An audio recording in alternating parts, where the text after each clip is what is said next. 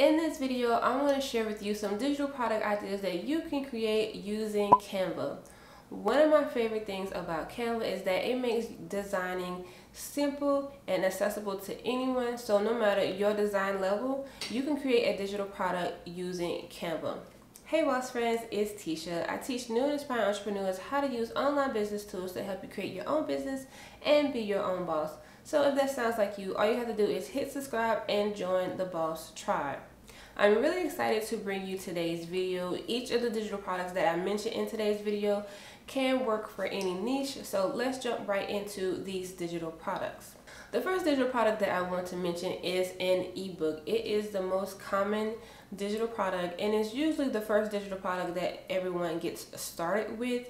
You can use Canva and use one of their ebook templates to create your ebook. All you have to do is pick a template, customize the design to fit your brand, and you just add your content. Now, I do want to take a quick moment to mention Canva's license agreement.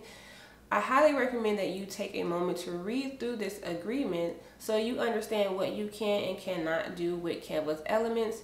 You just want to make sure that your digital product is not violating Canva's license agreement.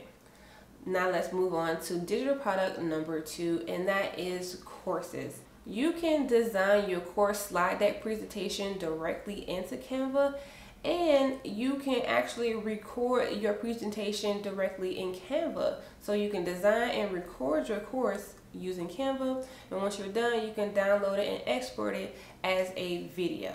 Digital product idea number 3 are planners, and again, planners can work for any niche. There's meal planners, budget planners, calendar planners.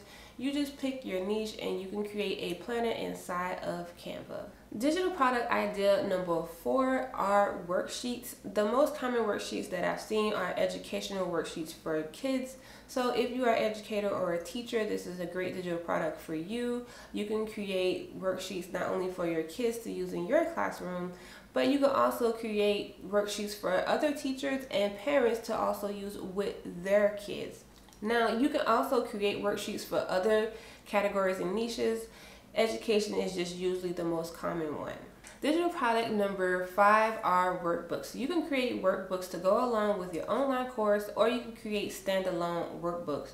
And again, workbooks can work with any niche or category. I've seen workbooks for manifestation, self-care, budgeting, business plans. You just pick your niche and you can make a workbook for it.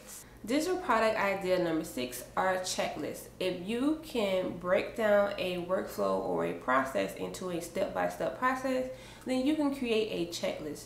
Checklists are great for all type of categories. There's checklists for moving and packing. There's checklists for first-time home buyers. There's checklists for home cleaning and organization. And you don't have to make your checklist elaborate or complicated. I've seen blank checklists available for sale, and someone is making passive income for just creating a blank checklist.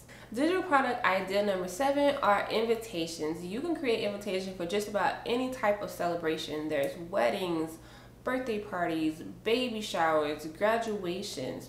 You can create invitations and the customer can use it as a digital invitation, or they can print it out and actually have a physical invitation.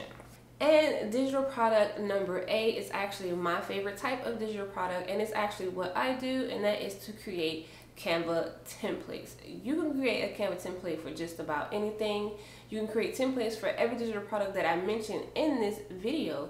You can also create Canva templates for social media graphics such as Instagram posts, Pinterest pins, and Facebook posts. Now, what you cannot do is just grab an existing Canva template, change the colors and font, and try to sell it as your own. Don't do that, okay? Please don't do that. Now, go back to that license agreement and make sure that you understand what you can and cannot do with Canva's designs and elements. Now, in order to sell Canva templates, you will need to have a Canva Pro account. You can get Canva Pro for as little as $9.95 a month if you pay annually, or it is $12.95 a month. Now, in my opinion, the income potential of selling Canva templates outweighs the cost of a Canva Pro account. And you can get a 30-day free trial of Canva Pro. All you have to do is just click the link down below in the description box. So if you are super excited about starting a digital product business, let me know down in the comments which of these digital products are you ready to create. And if you want to learn more business tools to help you create your digital product business, all you have to do is watch this video right here. As always, thanks so much for watching, and I will see you in the next video. Bye.